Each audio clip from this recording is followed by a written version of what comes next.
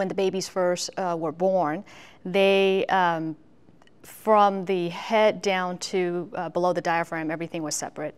But as we got closer to the hindgut, there was concern that there was a sharing of the anal rectal canal. Later on, some of the additional studies as the babies were a little bit larger and robust, closer to the time of the separation surgery, their physical exam and the studies were more informative because now they had better development of their pelvic floor musculature. The goals for these two babies, we certainly wanted to separate them, and in a way such that we would minimize how we would compromise both of the children. And that was the most difficult part about separating conjoined twins. And so we chose to go ahead and keep the anal rectal mechanism, so the hole and the whole circumference of that hole for one baby, so that it will work as well as it possibly could work. And we kept that with Joshua, and then we were able to go back and find muscle to put around the rectum for Jacob and make him a new anus. Because of all the planning that we did, because of the leadership that we had, and because really everybody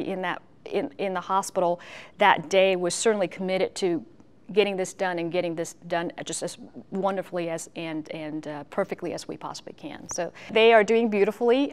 Both of their legs moved spontaneously, which was it's wonderful to see because we were very concerned preoperatively that was not going to happen. And we will just have to see as time goes by what that means for them in terms of their function. To be able to go into both Joshua and Jacob's room afterwards, see all the beautiful pictures that are on the wall and see the smile on mom's face is worth more than really anything else. So.